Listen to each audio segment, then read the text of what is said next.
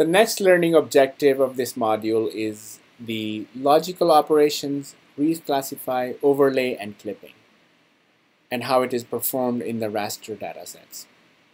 Logical operations have been covered before in various contexts in this class, and they include AND, OR, and NOT operations. So when we apply AND and or not, they are similar to the spatial analysis, but here we apply them pixel by pixel. Again, if we are doing a binary operation, which means two inputs combined using AND, if we have a non-zero value ANDed with a zero value, we get false. The only way to get a true will be if both are non-zero. So 3 and 1 will give 1, but 1 and 0 will give 0, or 0 and 0 will give 0. Now, as we talked about earlier, anytime we have a null, the output, anytime we have any of the input as null, the output will result in a null. So you can see there is 3 nulls here and 1 null here, and they all become null in the output. So the output will be either null or a true or a false value, depending upon the input values. In case of OR, if any of these is non-zero value, it will give a true. And if both values are 0, then they will give a false. And null will again, of course, result in a null value. And NOT is just the complementation or a reversal of the values. So if they are non-zero values, the NOT operation will result in false. If they are 0 values, the NOT operation will result in 1. And nulls will stay null.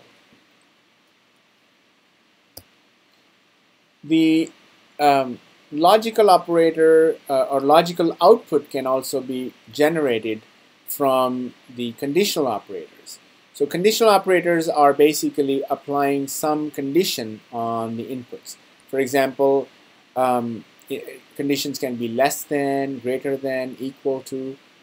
Suppose we have two inputs and our condition is less than. So if the condition is true, then a 1 will result. If the condition is false, a 0 will occur. And so 1 is less than 0 is false, so 0. 3 is less than 1 is false, so 0. 1 is less than 0 is false, so 0. 1 is less than 9, that's true, so 1. And again, the null values will result in null in the output. There's one exception that I want to point out here. There's a function called isNull, and this function just tests if the value is null. And if it's true, it will output a 1 value. So again, this is a conditional operator, and it is a unary conditional operator. It only takes one raster image and applies a condition where it's just finding the values null. And wherever there is a null, you will see 1. Everywhere else, you will see 0. Here's another example of conditional operator, the one we have covered before. Conditional operator has 3 inputs. The first one is layer A, on which isNull is applied. The other ones are layer B and layer C. So if the output of isNull on layer A is true, then we will choose layer B. If it's false, we'll choose layer C. So suppose 5. 5 is not null, so that will result in 0, which is false, so we'll pick layer C, X. But if we go to this value here, isNull will result in true, which means we will pick a value from layer B, and so a B will be chosen in the output. And I hope this example further clarifies the conditional operator.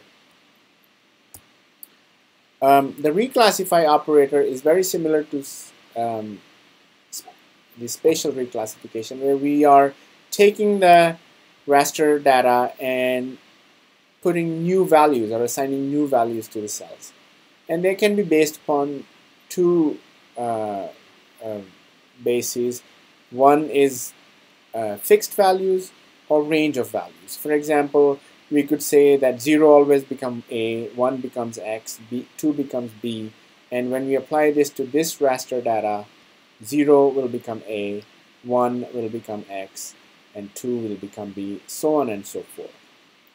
But we can also apply it on a range of values. For example, in this case, we can say all the values between 0 and 1.5 become A, 1.5 and 3.5 become B, so on and so forth.